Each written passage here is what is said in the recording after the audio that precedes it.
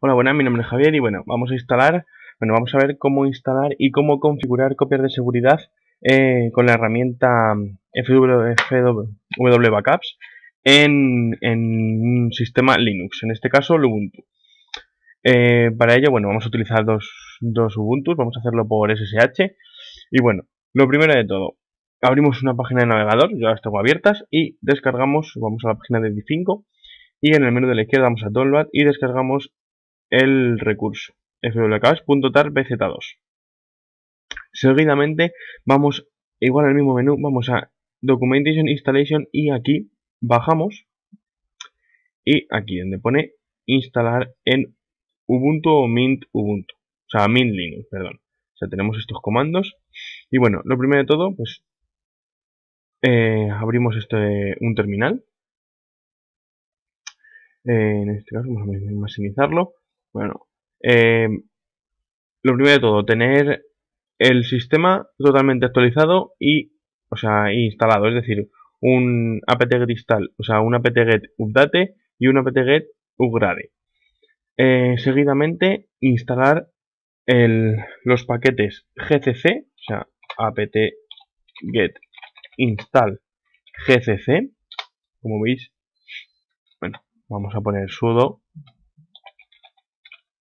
superusuarios, la contraseña y como veis ya lo tengo instalado. Siguiente, tenemos que instalar el tar para quien no lo tenga, para descomprimir, y también tenemos que instalar el make. Una vez instalados estos tres paquetes, deberemos copiar este primer comando y hacerlo. Una vez que hagamos ese comando, iremos a la carpeta descargas, es decir, donde tengamos descargado el paquete de el recurso de antes. En este caso yo lo tengo aquí en mi escritorio, o sea, en mi carpeta personal, y lo único que hacemos es ir a esa dirección y hacer un tar-xvf y en este caso fwbackups. Seguidamente lo que hará será descomprimirlo, como veis. Ya lo tengo, claro. Y al descomprimirlo tendremos que meternos dentro de la carpeta fwbackups. Dentro de esta carpeta escribiremos los siguientes comandos. Un configure --prefix igual / usr y un make and sudo make install. Una vez completado eso, ahora sí, ya podemos comprobar que tenemos, vamos a cerrar todo, y podemos comprobar que tenemos aquí en herramientas del sistema el fwbackups. Una vez abierto, como veis, tenemos aquí el programa. Lo que vamos a hacer va a ser crear dos carpetas en el escritorio. Una que se va a llamar movimientos _ y mi nombre, por ejemplo, Javier. Y otra que vamos a crear una carpeta que se llame isos _ Javier. Dentro de las dos carpetas vamos a crear dos archivos, o sea, fichero 1 y fichero 2. Dentro de ellos vamos a escribir algo, guardamos y en este no vamos a escribir nada. En la otra carpeta hacemos lo mismo, escribimos algo, fichero, vamos a poner archivo 1 y archivo 2. En este vamos a escribir aquí algo. Ole Dios. Guardamos y ahora lo que tenemos que hacer es una copia diaria. Vamos aquí a Backup Set y damos a New Set. Aquí, donde nos dice la pantalla de Configure Set, damos a Add Folder. Aquí vamos al escritorio y seleccionamos nuestra carpeta Movimientos Javier. Vamos a abrir y seguidamente vamos a la pestaña Destination. Aquí vamos a hacerlo por forma remota, de modo que debemos instalar desde el terminal. Vamos a hacernos superusuarios. Vamos a instalar el SSH. apt-get install SSH. nos va a decir que va a usar tanto. Bueno, esperamos a que se instale.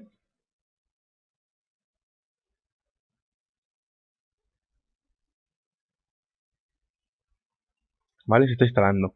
Mientras, vamos a la otra máquina y también abrimos un terminal, nos hacemos superusuarios, sudo su, y instalamos también apt get install ssh.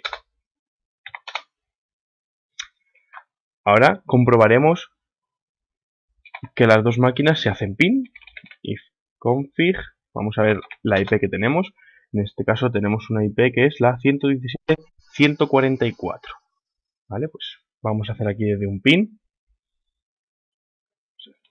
Pin 192.167.117.144. Bien, la he escrito mal. Es 168, no 167. 168. Y como veis, envía el pin y obtenemos respuesta. Ahora podemos cerrar el terminal y aquí seguimos con fwbset. Host, escribimos la IP donde nos vamos a conectar. En este caso, vamos a mirarlo en nuestro otro Ubuntu. O sea, en el Ubuntu en este caso, if config, y nosotros tenemos la 117.143. 192.168.117.143. En este caso, el puerto SSH ya nos lo pone, es el número 22, y un username. En este caso, Javier. Ponemos la contraseña, en este caso alumno, y en folder. Aquí queremos que se nos copie igual, les haga las backups en el escritorio. De tal forma que ponemos aquí, barra, home, barra, Javier, barra, escritorio. Hacemos un test settings, nos tendrá que decir si la conexión ha sido buena o no. Esperamos. Y success, o sea, esto es bueno. Decimos que ya ha podido conectar y autentificar la dirección. Y bueno, damos a times. Esta copia lo que va a ser una copia diaria, pero o sea, va a ser todos los meses, evidentemente, y los días de la semana va a ser desde el jueves, o sea, desde el lunes hasta el jueves. Y a las 8 de la tarde. Es decir, vamos a buscar las 8 pm o las 20 horas. Aquí 20, vale, perfecto.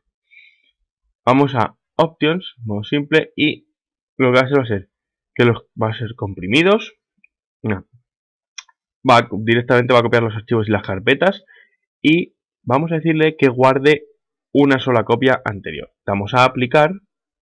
Antes primero tenemos que decir cómo se va a llamar la copia de seguridad y esta va a ser pues backup movimientos. Damos a aplicar y hemos creado un backup set. Ahora lo que tenemos que hacer es backup set now. Lo que está haciendo es crear la copia directamente de seguridad. Si vemos aquí va a salir la carpeta como la hemos llamado. Está en proceso de haciéndola. Limpiando backups antiguas.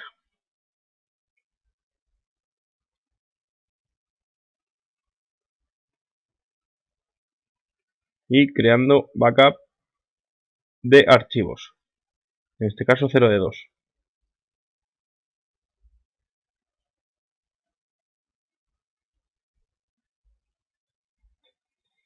Vale, backup complete, vamos a finish y como vemos, podemos ver aquí que tenemos backup movimiento. ¿Veis? Aquí tenemos home, Javier, escritorio, movimientos, barra baja, Javier. Y dentro, fichero 1 y el fichero 2. Si podemos comprobarlo, en el fichero 1 tenemos lo que habíamos creado. Ahora debemos crear otro backup set. Vamos a new set, hagamos una carpeta. Y en este caso va a ser la carpeta ISOs. Esta carpeta va a ser una carpeta semanal. Es decir, una vez a la semana. Y se va a hacer los viernes también. Vamos a forma remota. Vamos a ponerla en MyIP. 117.143. Username Javier. Password alumno. Vale, como veis, la misma contraseña y la misma carpeta. Barra home, barra Javier, barra escritorio.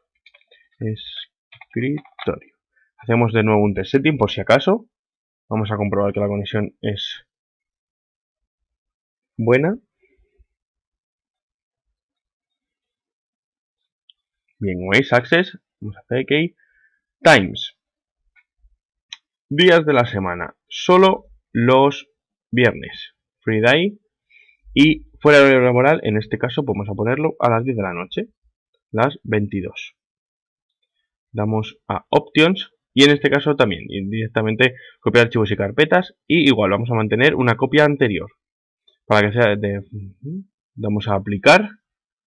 Perdón, otra vez. Volvemos a cambiar un nombre. En este caso, vamos a llamarle backups ISOs. Y damos a aplicar. Se está quedando el set. Le damos y de nuevo volvemos a dar a backup set now. Volvemos a esperar.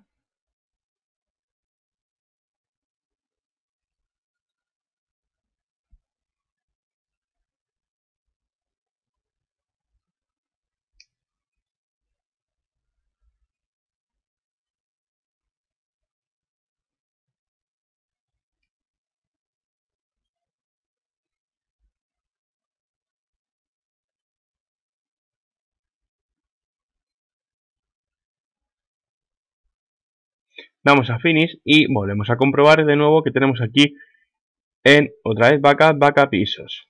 Damos otra vez Home, Javier, escritorio, ISOs barra baja Javier. En este caso tenemos un archivo 1 y un archivo 2 y si queremos volver a comprobarlo tenemos aquí el archivo 2 con hola y adiós. Ahora lo que vamos a hacer va a ser, vamos a hacerlo aquí, lo que tenemos que hacer es... Bueno, pues ahora seguidamente lo que tenemos que hacer es crear una carpeta. Vamos a nuestro carpeta personal y aquí vamos a crear una carpeta que se llame backups. Crear nuevo, carpeta, backups. En esta carpeta lo que vamos a hacer va a ser con el fwbackups, vamos a crear un nuevo set y vamos a añadir, vamos a crear una copia de seguridad de los archivos, es decir, de la carpeta movimientos. En este caso, de los dos archivos. Vamos a ir a destino. En este caso va a ser de forma local, dentro de Javier y aquí dentro de backups. Si nos queremos, como veis, nos sale un tick. Vamos a ver times. En este caso va a ser de forma mensual, es decir, una vez al mes. En este caso, todos los meses. Va a ser de forma manual. Y minutos. Cualquiera. Mes. Todos. Hora cualquiera. Días. Vale, aquí para configurar set, lo que vamos a hacer va a ser, en el minuto vamos a poner 30, por ejemplo, horas a las 3, días del mes, el día 1 de cada mes, vamos a poner este disco para seleccionar todos los meses, y días de la semana 1. Aquí en el path no es los archivos, sino es una copia de todos nuestros documentos, es decir, tanto de la carpeta ISOs como de la carpeta movimientos. Vamos a la pestaña Options y aquí vamos a utilizar que comprimir un archivo. Vamos a ver que guarde siempre una copia de seguridad. Damos a aplicar. Bueno, como siempre, vamos a escribir el nombre, que en este caso es... Está por aquí, backup y nuestro nombre. Vamos a ir aquí, aquí. Vamos a llamarle backup barra baja Javier. Vamos a aplicar y vamos a seleccionar el backup. Vamos a dar a backup set now. Vamos a aquí, backup Javier. Vamos a dar backup set now. Esperamos a que siempre lo copie, como es de forma local, lo que es muy rápida. Y vamos a ver si es verdad. Vamos aquí a la carpeta y lo tenemos aquí, backups. Y como veis, backup Javier. Dentro, si abrimos, tenemos el home, Javier, el escritorio y las dos carpetas. Ahora lo que vamos a hacer va a ser restaurar un archivo de cualquiera de nuestras copias de seguridad. Para ello lo que vamos a hacer va a ser, pues bueno, vamos a eliminar un archivo de, por ejemplo, aquí. Lo que vamos a hacer va a ser botón derecho, eliminar, mover a la papelera. De esta forma lo tenemos eliminado. Ahora lo único que hay que hacer es en backups, seleccionamos la que sea, en este caso es movimientos, y vamos aquí, vamos a restaurar. Te va a decir, ¿restaurar dónde? Home Javier. Dice tipo backup y backup movimientos. O podemos la que queramos. Vamos a crear una carpeta primero. Vamos a cerrar un momento. Vamos a crear una carpeta que se llame restaurada. O sea, movimientos. No, vamos a restaurarlo en la misma carpeta. Por lo tanto, damos aquí, backup, restore y vamos a hacerlo en el mismo sitio. Movimientos Javier. En este caso, vamos aquí, vamos a start restore y esperamos a que acabe.